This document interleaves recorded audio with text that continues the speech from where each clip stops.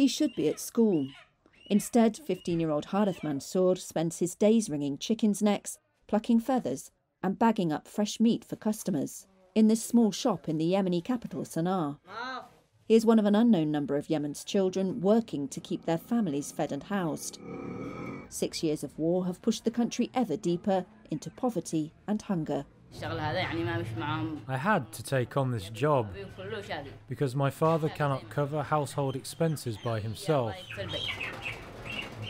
There isn't enough for school or other things. Price inflation in the war-battered economy is a major driver of the hunger crisis. Abdul Mohammed Jamalis, also 15 and clad in sandals and a shirt, cuts the steel bars used to reinforce concrete. Fighting in his home city of Hodeidah in western Yemen, displaced his parents and 8 siblings to the nearby countryside 2 years ago. With his father unwell and unable to work, Jamalis and his brother moved to Sanaa. He earns $6 or $7 a day, but has to spend more than half on food and accommodation, with a meagre remainder to send home.